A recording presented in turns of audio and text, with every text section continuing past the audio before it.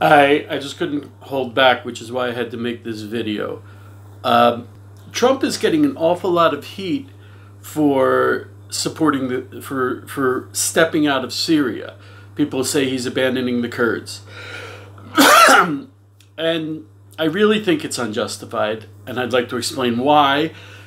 I remember when Trump got a lot of heat for saying that we should trash NATO. And he was right. He was totally right. Why? Because Turkey is the second largest military in NATO. Turkey claims to be a U.S. ally, and at one point it was in World War II and afterwards. Erdogan is an Islamist. Erdogan sees America as the great Satan. People who don't understand that do not understand Turkey. Turkey is the big wild card. You can't attack a NATO ally. Turkey is a NATO ally for better or worse until they're not. NATO should be trashed because it was formed to combat the Soviet Union. And it's way out of date, which is why we end up having to ally with a country that basically hates us and is buying Soviet military hardware.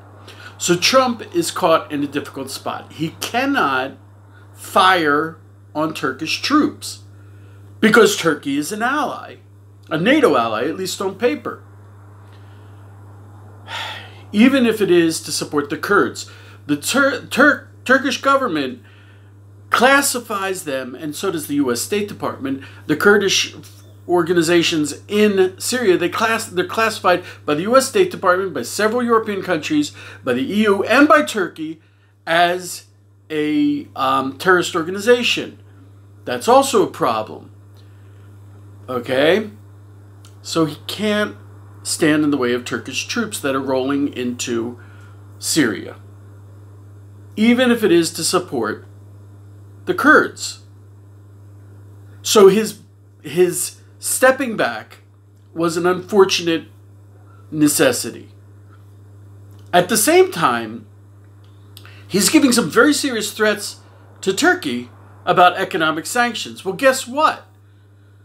The Turks shot down a Soviet warplane, and the Soviets responded by putting down heavy economic sanctions, and it worked. The Turks towed the line and acted like good little boys, so much so that now they're closer to being Soviet allies. I think, strangely enough, I'm not a big fan of Trump, but you know something? The guy is right. You can't attack Turkey. You can't fire on Turkey.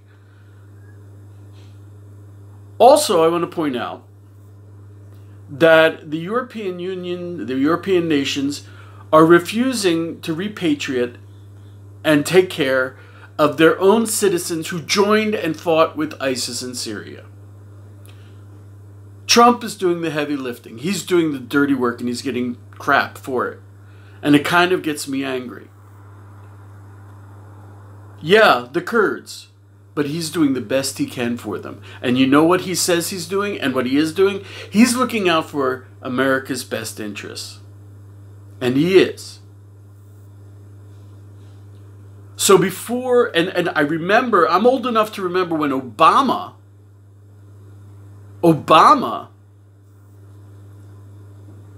didn't do anything about Syria. It is Obama's fault that over 250,000 Syrians are dead.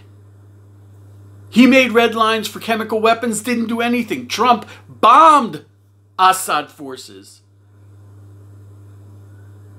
when they used chemical weapons. And no one said, yay! Everyone's like, oh, World War III, what's he doing? What is he doing? He's making sure that a despot does not get away with murder, mass murder. So you know something? He's doing the right thing. He really is. People who criticize him, I suggest you go look at the facts. Look at the situation. I'm not a big fan of Trump. But this is a really messed up situation that he inherited. And he's dealing with it. He's dealing with it well. You gotta put the Turks in their place. And when we get out of this, we should listen to him when he says reassess the NATO agreements. He's right. You don't have to like him, but do not criticize him when he gets it right.